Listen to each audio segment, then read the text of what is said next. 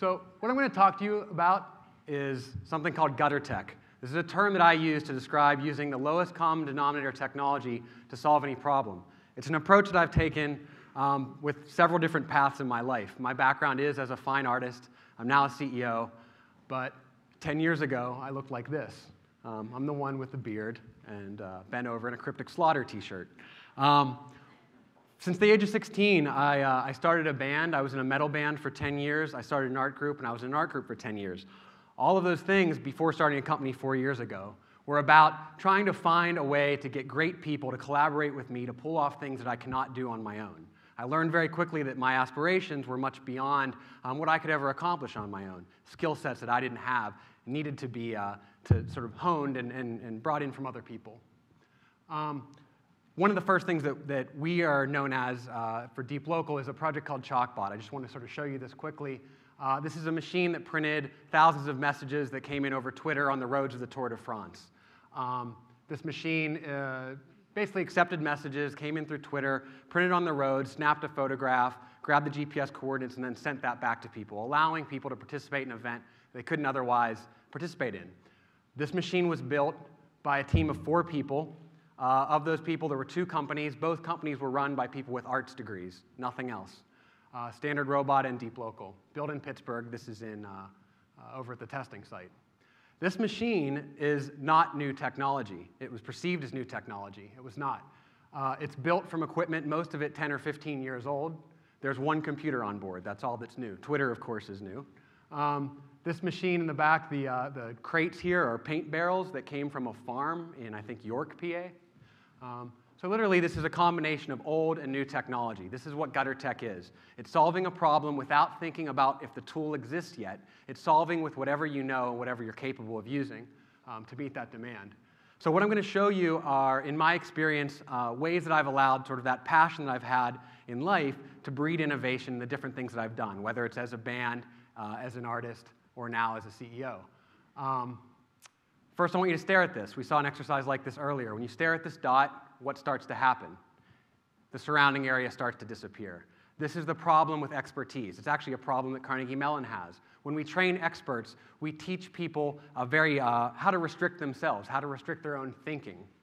That area around it, that's the interesting area. That comes from basically obscuring your view. If you're able, let me go back to this for a second. If you're able to squint at the world around you and see the form of what things can be, rather than what you know them to be, that's how you find opportunity, that's how you innovate. If you look at things based on what you know them to be and the rules that you know to restrict them, then you will always create the same thing that's been created before. Do you understand me? Look at the gray area. The gray area is where innovation comes from. So think like an amateur. A lot of this talk is going to be about my role as an artist and how that impacts my role as a CEO. But this amateur gives you the ability to think like a child, to play with new things. That is being fearless. If you can look at something and ignore that you're not supposed to use it in a certain way, ignore what you've been taught is the way to behave, and think more like an amateur, you'll be able to innovate. I've ignored rules. I've ignored rules in my personal life, and I've ignored rules in my company's life as well. It's important to ignore that just because someone comes from a different path, is taught in a very specific way, that's what they're capable of doing. People can do anything, and our interests are all over the place, right? So allow those interests to happen by allowing people to dissolve the roles that would traditionally define what they're good at or what they're capable of doing. We play with hardware, we play with software, no one's trained in this. Everything is sort of self-taught. The only way you can make something that's self-taught be successful is by being passionate. One of the things that I've often made decisions in my own life and in my corporate life that people would not normally make, would see as stupid, as erratic.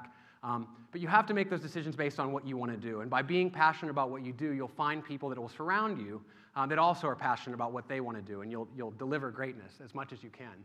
So you have to be passionate about something, whatever this is. This is one of my coworkers, Chloe Fung, who's here, making Liege waffles, which are amazing waffles if you ever get a chance to make them. In an effort to try to turn my company into something that is not a company, which I will forever try to do, I want to make my company more like my art group, more like my band. So we do things that are obscure. This is Waffle Wednesdays. Once a month or every so often, we bring entrepreneurs, some other startups, you've been there, into our office, combined with artists, cultural institutions, nonprofits, a lot of our background, and we make waffles. That's all we do. We don't do a sales pitch. There's no presentation. It's just waffles.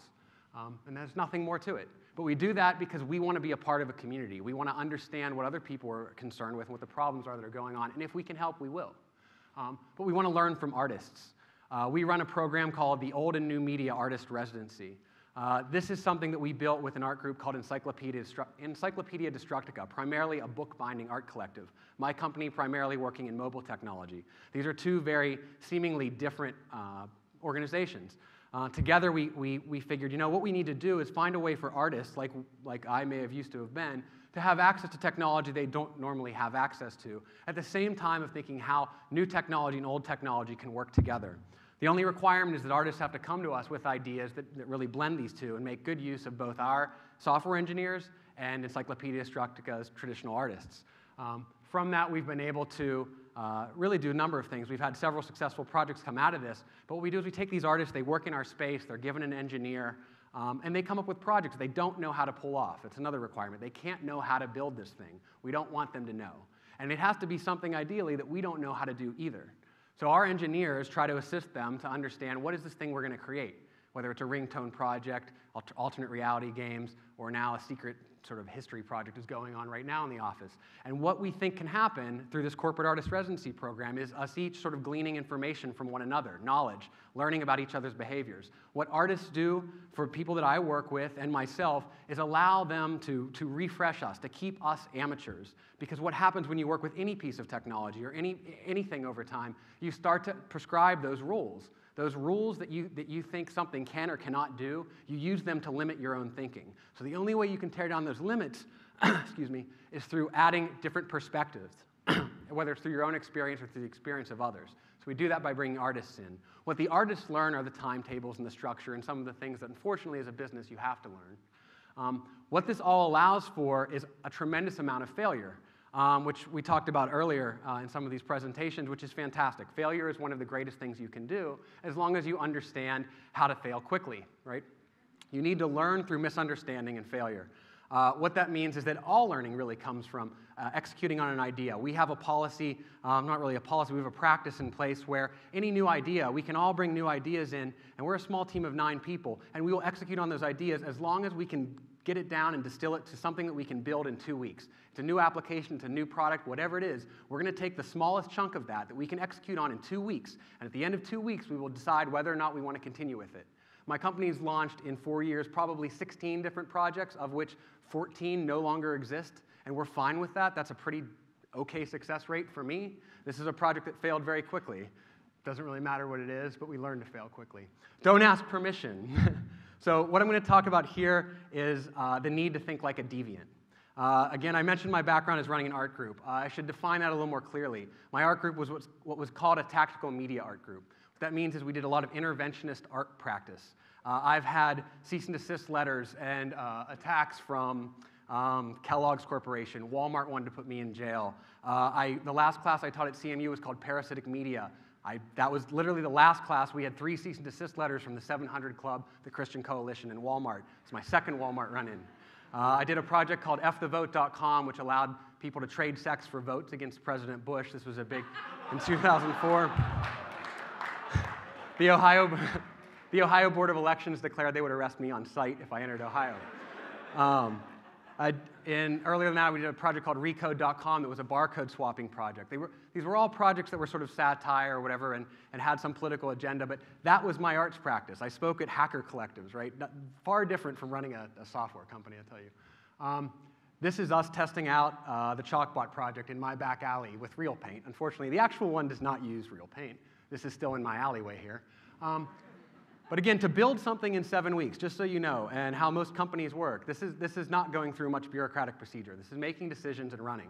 And that can only be done by people that rely on their instincts. And usually those people happen to have some sort of artistic bent, because those people are the ones who are willing to make something, make a decision, try, fail, execute again. It's amazing this thing even succeeded. Most people thought it wouldn't. That's okay. The next thing to sort of remember with gutter technology is to solve problems without technology. I'm sort of the closest thing you can find to probably a Luddite. Maybe Nick Pinkston, maybe you're up there too, but I'd rather be hiking than using my computer, right? Ideally, that's my goal, is to get away from that thing. However, It's okay, so I work with technology because technology becomes a way to solve certain problems. I care about communication. I don't care about gizmos. I don't care about technologies or iPads. I really don't.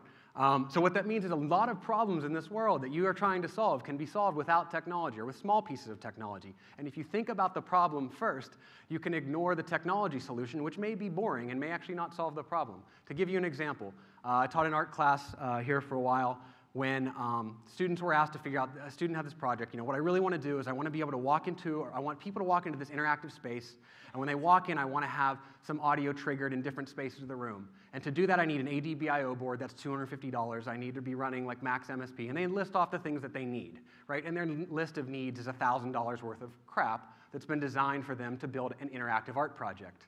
The same project could be created with 2 pieces of copper, a piece of foam, a wire, and a cassette player from the thrift store, about $5, because I've seen artists pull off that project. I did it when I was an undergrad, right? This is how you solve a problem with limited technology.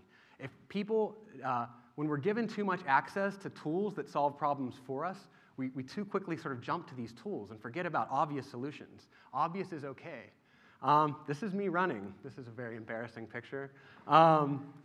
This is the most critical thing is, so what I've just described to you is a process that results in a lot of failure, results in a high amount of risk, results in a business plan that people think will fail. I was told repeatedly that my company would fail, that you cannot do this with a business.